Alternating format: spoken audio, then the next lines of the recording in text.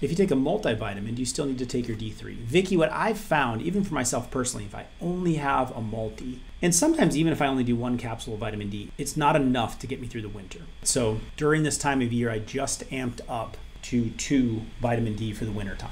Start to crank it up because that sun goes away. And so multivitamins typically only getting you 1,000 IUs maybe. So I definitely add more in. It's just too crucial. Too many studies on what it does for the immune system.